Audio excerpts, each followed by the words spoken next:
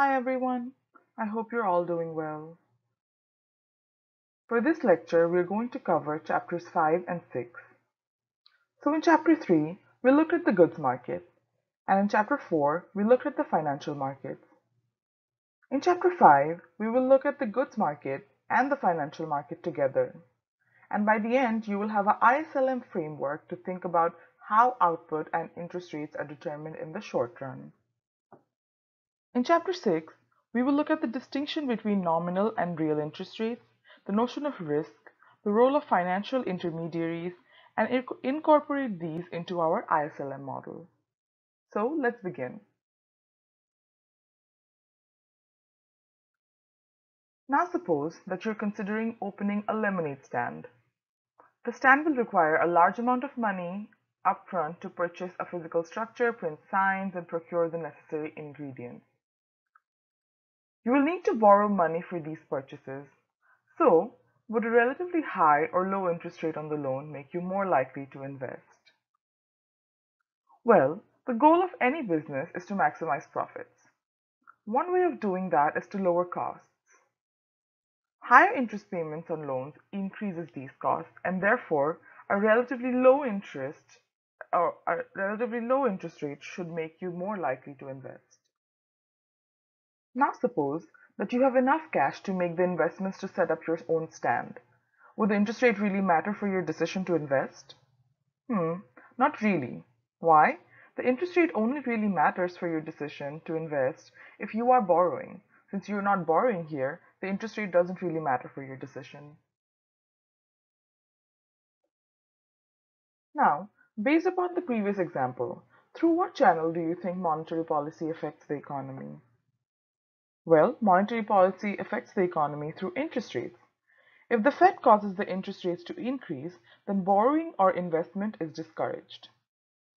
If the Fed causes the interest rates to decrease, then borrowing or investment is encouraged.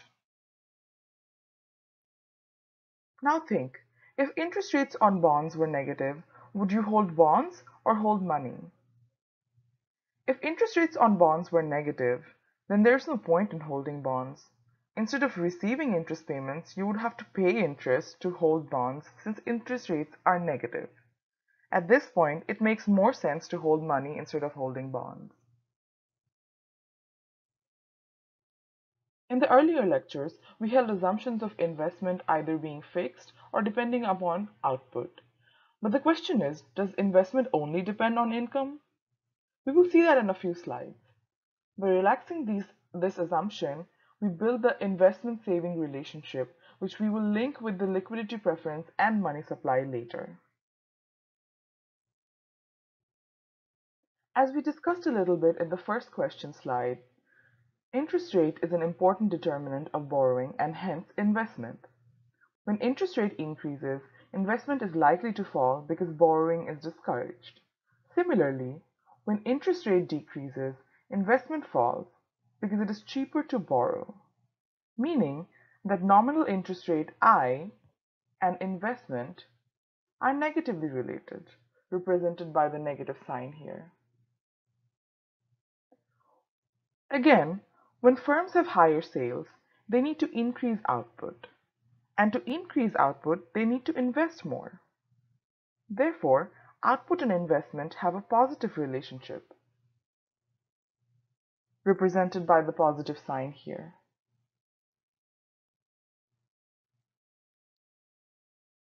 Now that we know that investment is also determined by interest rate, we will incorporate that into our model and use it to determine output.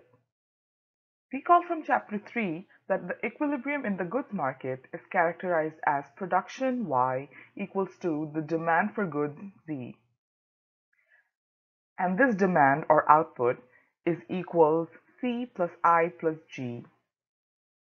The main simplification of that model was to assume that the interest rate did not affect demand for goods. In this chapter, we abandon that simplification and introduce I, or interest rate, in our model. Here, the equilibrium output or demand for goods is still C plus I plus G, but investment here depends not only on output but also on the interest rate.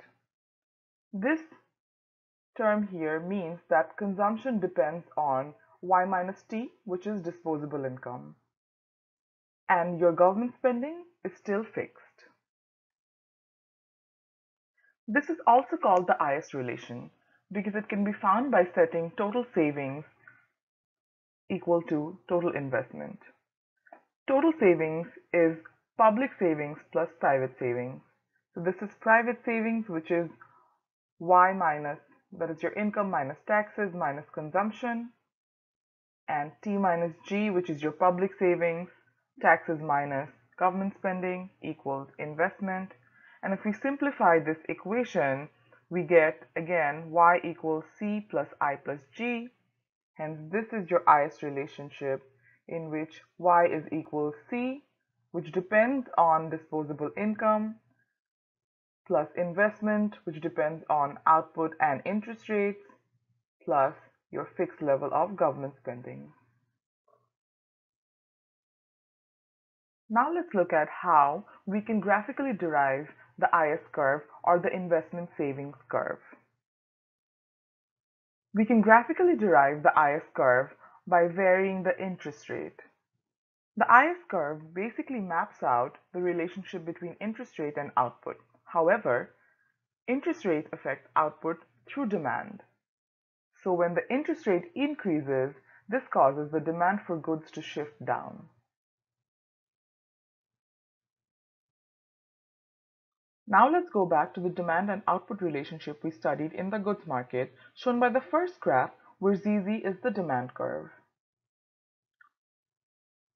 Assume that we're initially at point A,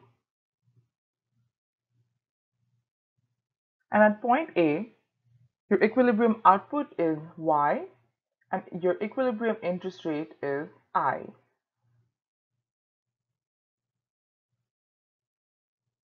The interest rate increases, which lowers aggregate demand and shifts the ZZ curve downwards. The new equilibrium is at point A prime.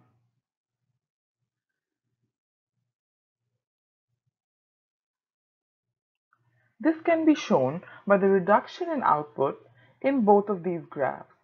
We're basically mapping out this reduction in output in both of these graphs. But at point A prime here, your interest rate is higher. And thus, we have just derived the negative relationship between interest rate and output to get the downward sloping IS curve. So, the IS curve basically maps out the negative relationship between interest rate and output. As interest rate increased in the goods market here, output fell from Y to Y prime. Now that we're done with deriving the IS curve, we want to know when this IS curve shifts. Before we do that, we need to consider the differences between movement along the IS curve and shifts in the IS curve. A movement along the IS curve will be due to changes in endogenous variables, output, and interest only. Just like in the demand-supply model, when there are movements along the curve due to price and quantity only. Shifts in the IS curve occur due to changes in exogenous variables such as autonomous consumption, investment, taxes, or government spending. This graph shows a shift in the IS curve following an increase in taxes. As taxes are increased, aggregate demand falls and the IS curve shifts to the left with the new equilibrium. At this point, output is lower at Y prime and interest rate is still at I. Now that we have our IS curve from the goods market, which is like a demand curve, we move on to the financial markets to derive a supply-like curve.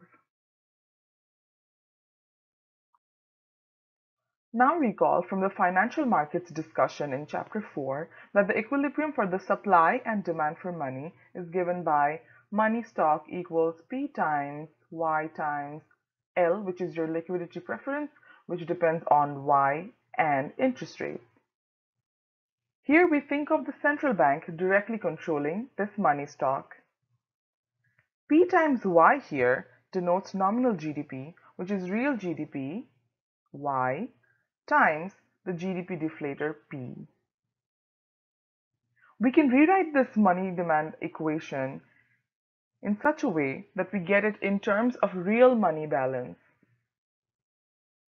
M is the money stock and M over P is the real money balance, which is equals to Y times the liquidity preference. Therefore, real money demand is determined by real income and interest rates.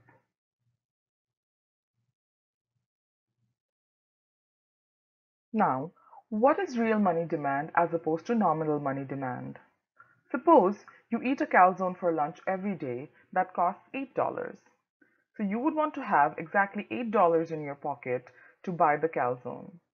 This $8 is your nominal money demand. Equivalently, you would want to have enough money to buy a calzone. This is your demand for money in terms of the calzone. So you're only focusing on the calzone and you want to have enough money to buy the calzone. This is your real money demand, which is in terms of the good that you are willing to purchase.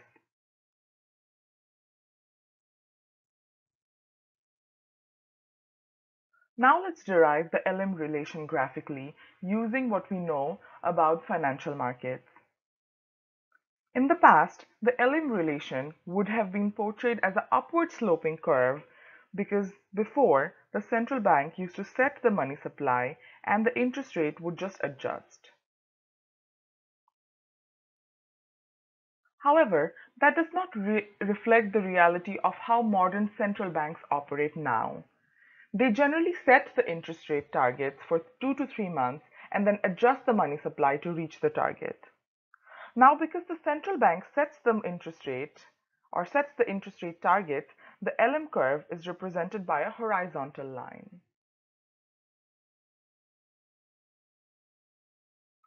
As we learned in the last chapter, chapter 4 from financial markets, the choice of interest rate can be approximated by the Taylor rule for most central banks. In the graph, a movement along the LM curve will only change output but won't change interest rates.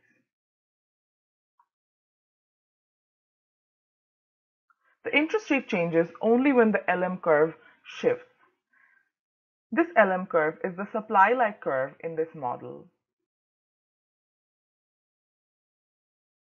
We bring together these two relations, the IS relation and the LM relation involving output and interest rate to get the IFLM model. The IS relation is represented by this equation as we saw, and the LM relation is represented by I equals I bar because the interest rate is fixed as the central bank sets targets for the interest rate. The equilibrium is where these two curves intersect and pins down the equilibrium output and interest rates. In this IFLM model, we combine the equilibrium in the goods market and the equilibrium in the financial market. The interaction of these IS and LM curves graphically determine the equilibrium output and the equilibrium interest rate. Now let's look at a practical example. Suppose the government decides that it needs to reduce the budget deficit by raising taxes and keeping government spending levels unchanged. This is called fiscal contraction, and increasing the deficit by reducing taxes would be called fiscal expansion. Now, what are the effects of the change in taxes? We can work through this by going through the shifts in IS curve. In the graph, we are at equilibrium at point A initially. If taxes are raised, the IS curve shifts to the left and achieves a new equilibrium at point A prime. This point A prime corresponds to a new output level, which is a lower output at Y prime. But notice how the interest rate remains the same at I bar. Why is that? That is because the central bank in this case is setting interest rate targets. So no matter how much the IS-curve shifts to the left and output decreases, the interest rate is fixed at I bar.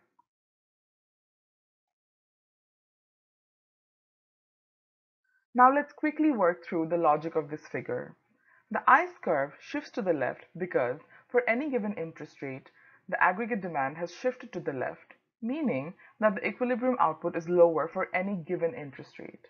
Why? Since households now have less disposable income, they decrease consumption, which leads to a decrease in aggregate demand for goods and services. This leads to a decrease in output and income. As we also saw that the LM curve remains unchanged. Interest rate is the same because of the Fed's interest rate target.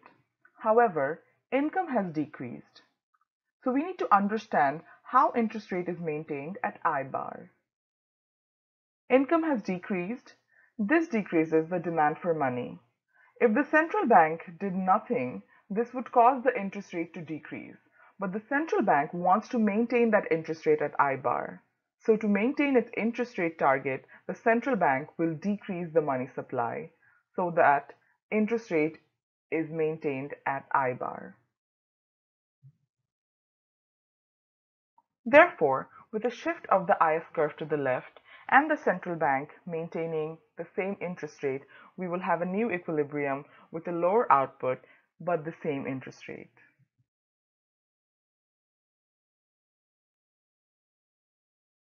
We could also walk through the effects of a change numerically.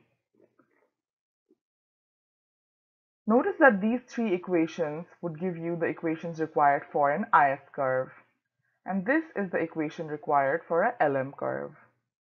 Using these equations, we can numerically solve for the equilibrium values of the variables in the model.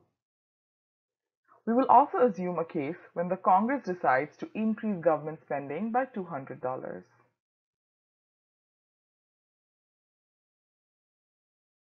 We can insert all the equations into y equals c plus I plus g and get this initial equilibrium in terms of interest rate I. And then further simplify it in this form.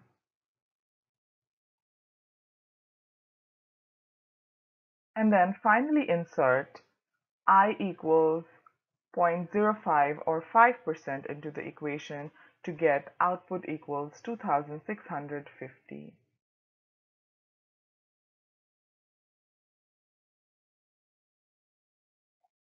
Now, if government spending is increased by $200, then now your government spending is 300 plus 200 equals 500.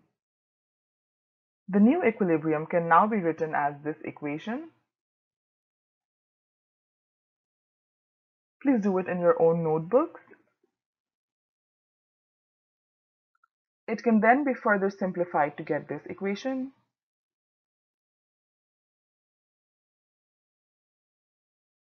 And then finally inserting interest rate, which is equals 0.05 or 5% in our model, gives us y equals 3,650 compared to 2,650 before. As you can see, a $200 increase in government spending increases output or y by $1,000. So we see a multiplier at work here. This is the same multiplier from the simple goods market model. If the central bank had not acted to keep a constant interest rate, the multiplier would have been smaller. In the last few slides, we saw how fiscal policy affects the ISLM model. Now we will look at how monetary policy affects the ISLM model. Recall that the two instruments required for monetary policy are money supply and interest rates. An increase in the money supply corresponds to a decrease in the interest rate. This is why a decrease in the interest rate is called a monetary expansion. On the other hand, a decrease in the money supply corresponds to an increase in the interest rate. This is why an increase in the interest rate is known as a monetary contraction.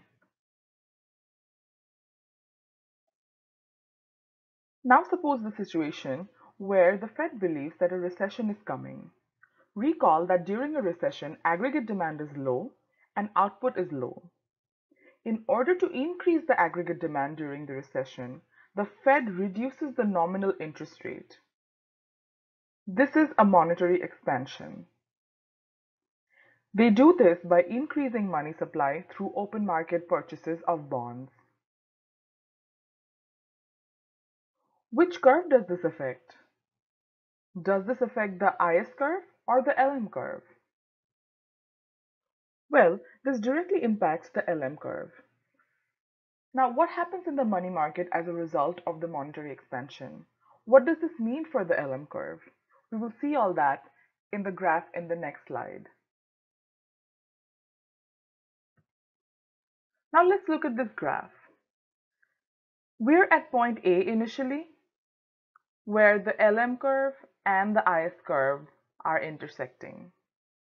At this point, we have equilibrium output equals Y and equilibrium interest rate equals I bar. As a result of the increase in money supply, the interest rate falls, which is represented by a downward shift of the LM curve. This changes the equilibrium from A to A prime and leads to an increase in output from Y to Y prime. Thus, as we can see that the monetary policy of reducing the interest rates is able to curb the effects of recession and increase output. This is how monetary policy can be used to reduce the effects of recession and stimulate the economy and increase the output. In the last few slides, we showed the impact of fiscal and monetary policies working separately. However, in reality, the monetary authority is working at the same time as the fiscal policy makers, so there is always a policy mix. Sometimes both policies can be expansionary or contractionary. This might happen in a deep recession where fiscal and monetary policy on its own may not be able to get the unemployment back on its natural level. So in that case, the monetary authority and fiscal policymakers would both implement an expansionary policy, an expansionary fiscal policy, and an expansionary monetary policy.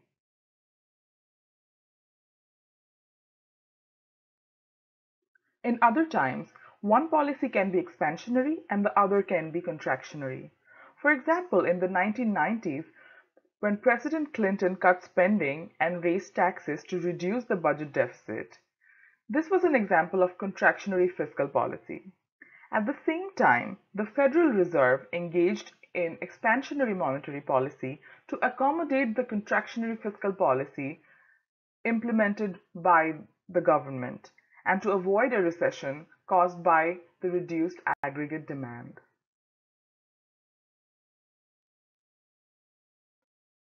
Till now, we have seen that a change in IS curve or a change in LM curve or a change in interest rates are happening instantaneously, right when the government or the Fed are implementing it.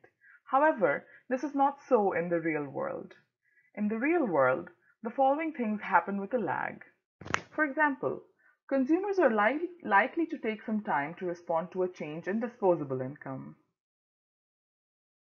Again, firms are likely to take some time to adjust their investment due to a change in their sales.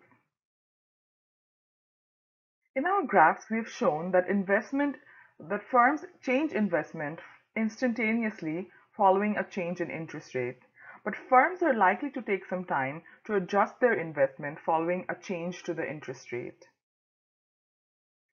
And finally, firms are likely to take some time to adjust their production following a change in their sales.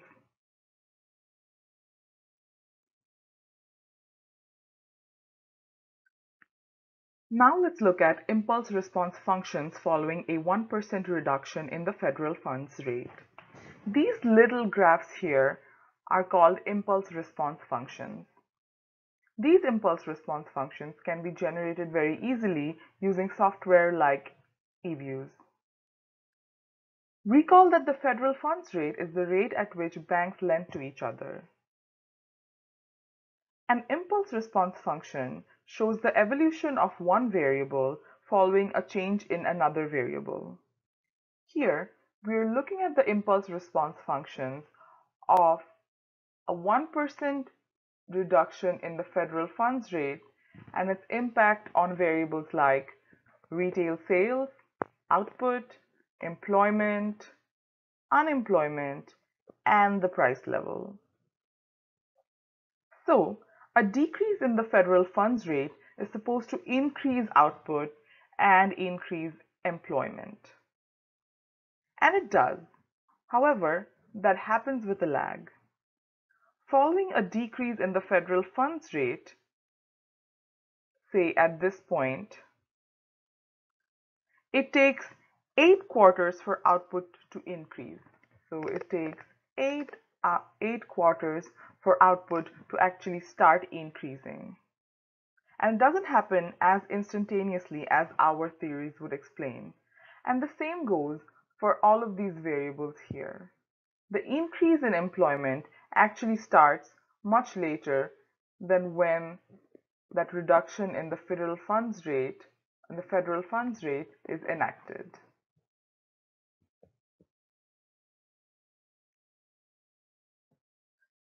So now we're going to start chapter 6.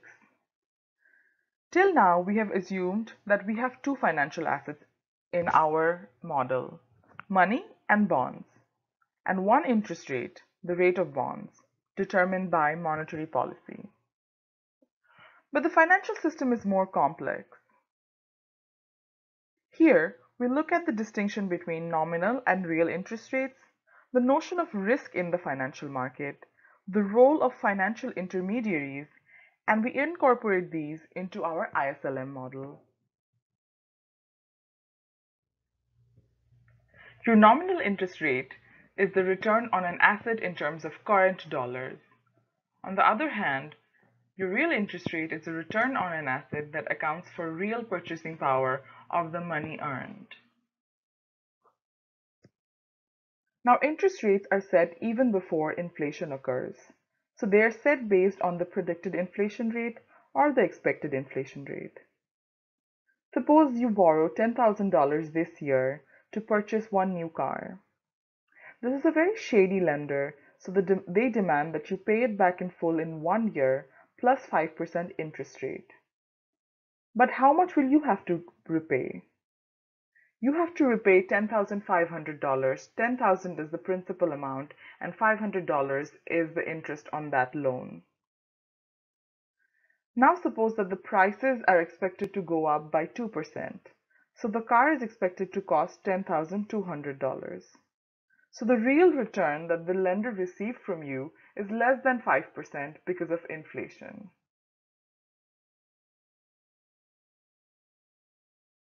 Now let's look at how we can explain the relationship between prices this year, nominal interest rate, expected inflation rate, and real interest rate using theory.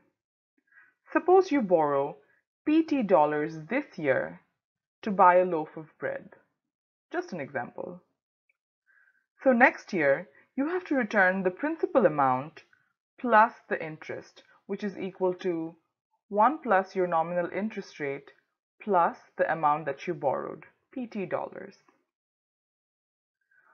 But you also want to know how many breads you can buy with that money with the future price level in real terms, which is equal to 1 plus nominal interest rate times price, which is the same thing as this, divided by the expected price in the future. Therefore, it follows that the 1-year real interest rate, RT, can be explained using this equation, where RT is the real interest rate, 1 plus RT is equal to 1 plus your nominal interest rate times the price divided by the expected price in the future to account for the change in inflation rate or change in price due to inflation rate. The equation in the last slide can be rewritten to get the exact Fisher equation in this slide, which shows the relationship between the real interest rate, the nominal interest rate, and the expected inflation rate in the future or for the future. Following this equation, we can also find out the approximate Fisher equation, which tells us that the real interest rate is approximately equals your nominal interest rate minus your expected inflation rate. When your expected inflation is equal to 0, your real interest rate is equal to the nominal interest rate. But that is usually not the case. Usually, your inflation rate is positive and your nominal interest rate is greater than your real interest rate. You need to know this formula to solve a few equations, solve a few problems in this course. So remember that you need to know this formula and how changes in inflation rate or nominal interest rate would affect real interest rate.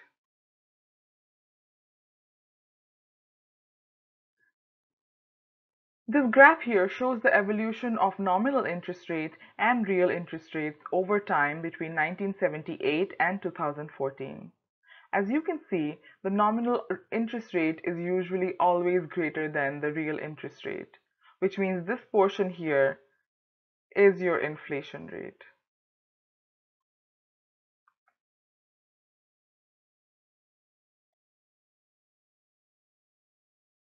If you look at the financial market, you will see that the riskier or more volatile assets pay higher interest to induce people to invest in them. If the risky and the risk-free assets or bonds paid the same interest, then no one would actually have invested in the risky asset. So the added interest paid on a risky asset above a risk-free asset is called the risk premium.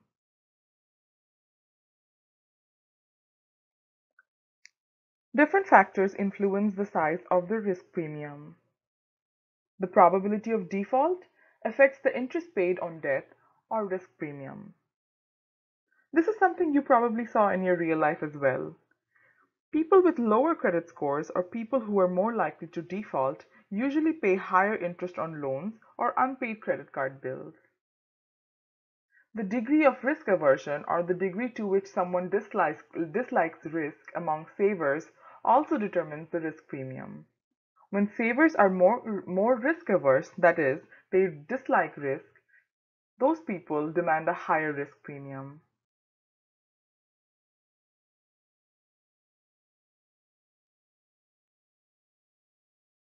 Now let's theorize the level of risk premium at which risk-neutral investors are indifferent between the risk-free and the risky assets. Suppose that the risk-free interest rate is I. That is, if you invest in a risk-free asset, the interest that you get is I. Lenders are risk-neutral, meaning that they are indifferent between risk-free and risky assets.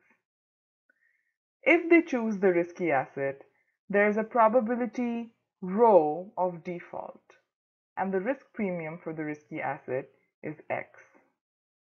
This means that with probability 1 minus rho, the lender will receive a gross interest rate of 1 plus your interest rate plus the risk premium. This is for the risky asset. And since this is a risky asset, there is always a probability rho that the lender receives a gross interest rate of 0.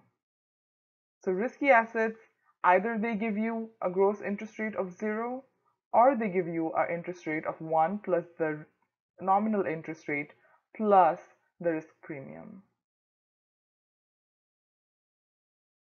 Arbitrage tells us that the risk-neutral investors should be indifferent between the risk-free bond and the expected return on the risky asset. So your return from the risk-free bond is 1 plus I, and this term here tells you the expected return on the risky asset, which is the probability times the return if there's no default plus the probability times the return if there is a default and your return is 0.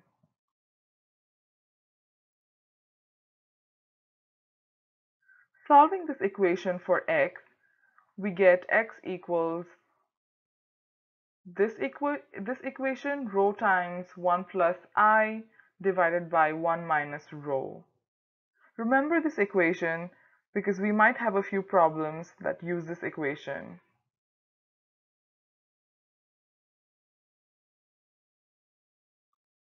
Now let's look at a few ratios that financial intermediaries calculate to determine the health of their institutions. First, capital ratio, which is the ratio of the capital of a bank to its assets.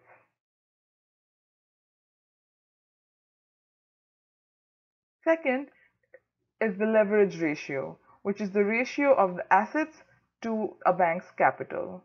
This is basically the inverse of the capital ratio. So far, we've modeled the financial sector as being involved in direct finance. The reality is that financial intermediaries are involved in a lot of borrowing and lending between each other. Greater leverage or higher assets to capital ratio increases the rate of profit for the bank, but it also increases their risk. Greater leverage means that higher investment in different types of assets like bonds. Higher investment in these different types of assets increases risk. Now let's look at an example. Suppose the bank from the previous slide earns 5% on its assets of $100 and pays 4% on its liabilities of $80. Then their profit will be 100 times 5%, which is what they receive, minus 80 times 4%, which is what they pay on their liabilities. This is equals 1.8 of return or profit on whatever activities of the bank that they have. Therefore, the return on its capital, which is 1.8, the profit, divided by the amount of capital that they have, $20. This is equals 9%. Now again, suppose that the bank owners decide to put up only $10 in capital and finance the rest with liabilities. So now their level of assets is $100 and their level of liabilities is $90 and the level of capital that they have is $10. Therefore, their profits are now 100 times 5% return minus 90 times 4%. So their new profit is 1.4. So their return on capital now is 1.4, their profit divided by 10, which is the capital, equals 14%. So following a decrease in the level of capital and increase in the level of liabilities, their leverage ratio went from 5 to 10, while their rate of profit went from 9 to 14%. Notice that increasing liabilities to $90 increased their returns to 14%, but this also increases the level of risk associated.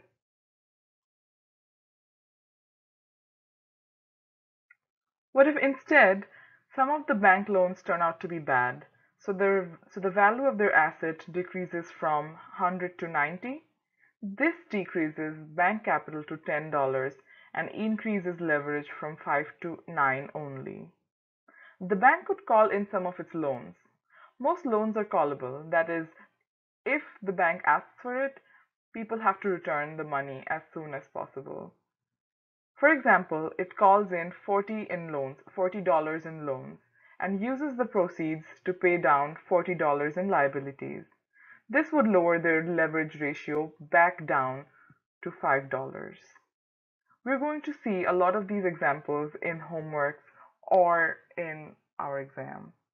So make sure that you understand this.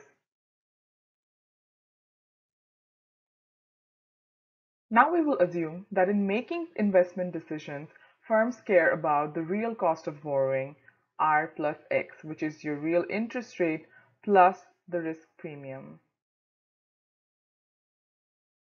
And hence, we will extend the ISLM model to include this aspect of the real cost of borrowing. As a result, we model the LM relationship as R equals R bar. In contrast to what we had before, we had the nominal interest rate equals I bar. So now we are including the real interest rate, plus we are saying that investment decisions in the IS relation depend on R plus X, which is your real cost of borrowing.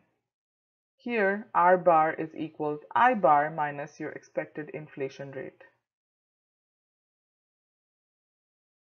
After extending the ISLM model with the real cost of borrowing, we're going to look at the effect of an increase in risk premium on this model. The central bank chooses the real policy rate R, but the real interest rate relevant for spending decisions is the borrowing rate, which is R plus X, which also depends on the risk premium X. An increase in risk premium could be because of many reasons. Maybe investors are now more risk averse and want a higher risk premium. Maybe financial institutions are bankrupt and investors are worried. Hence, they're forcing other banks to reduce lending. So let's look at the graph now. Imagine that we are at point A initially, where your IS and LM curves intersect with output Y and real interest rate R bar. An increase in risk premium X decreases investment spending and shifts the IS curve to the left, and decreases the equilibrium output to Y prime at the same interest rate R bar. Therefore, the effect of an increase in risk premium is decrease in output from Y to Y prime at the same real interest rate R bar.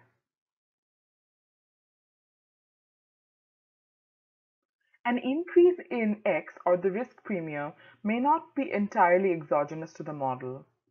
A big enough drop in output is likely to cause an increase in the probability of default as well. What can policymakers do in the face of a massive recession and spike in risk premium?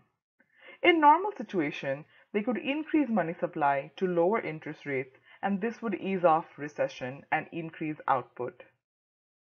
What if the economy is in a liquidity trap at interest rate equals 0?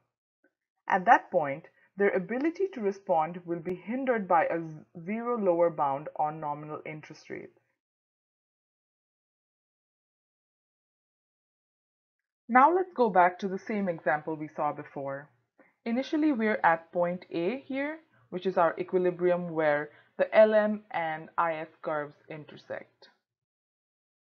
As X increases, or as risk premium increases, the borrowing rate R plus X increases, leading to a decrease in demand and a shift in the IS curve to the left. This causes output to decrease as well. Problems in the financial system lead to a recession. That is, a financial crisis becomes a macroeconomic crisis as output falls. In such a situation, what can policy do to curb the effects of recession? They can either increase government spending or decrease taxes to increase output, but that may lead to a budget deficit. So fiscal policy cannot be used here.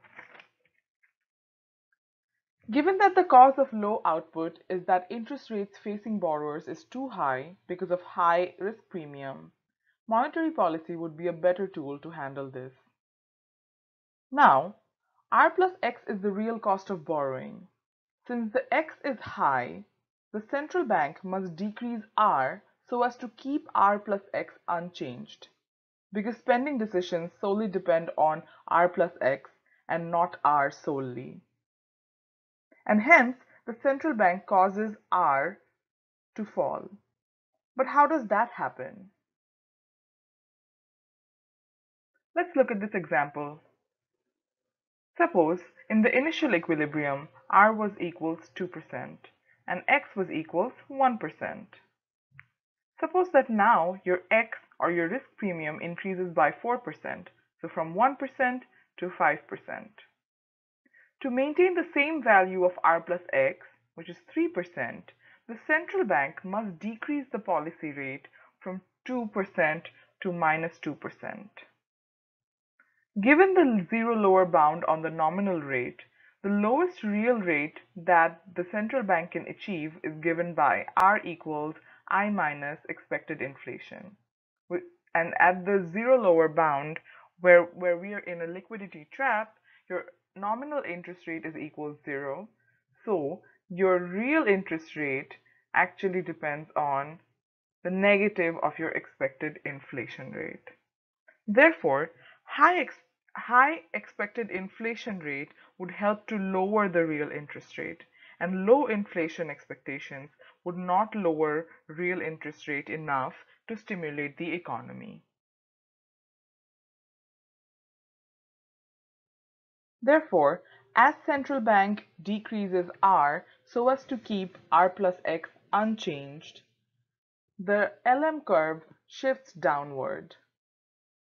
And now the new IS curve intersects with the new LM curve to maintain output at the initial level, and hence we can eliminate the effects of a recession or falling output. In the lead up to the most recent financial crisis, housing prices began to fall. Because banks were over-leveraged and there was a complex network of debt due to securitization, the entire financial sector was at risk, in addition to increasing the risk premium for borrowers. The Federal Reserve, or the Central Bank of the US, cut their nominal policy rate to 0. However, this coupled with low inflation expectations led to a real interest rate that was too high to prevent a major recession. This graph here shows the impact of the Great Recession using the extended ISLM model. During the Great Recession, the IS curve shifted greatly to the left to IS prime from equilibrium point A to equilibrium point B. The Fed and the government used monetary and fiscal policies simultaneously to curb the effects of this recession. An increase in government spending shifted the IS curve from IS prime to IS double prime in order to stimulate aggregate demand and increase output.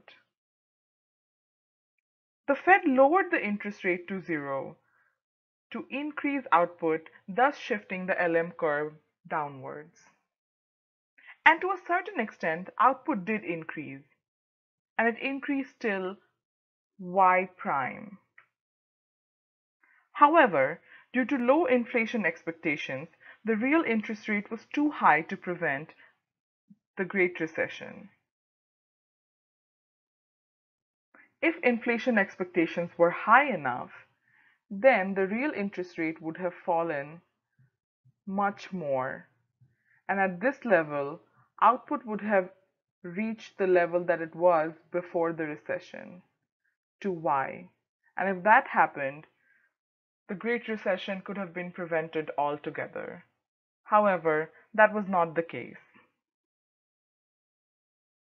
Due to low inflation expectations, output could not be increased to the previous level at Y. We are done with this lecture for today. Please let me know if you have questions. You can either email me or come during office hours on Tuesday and Thursday. Thank you.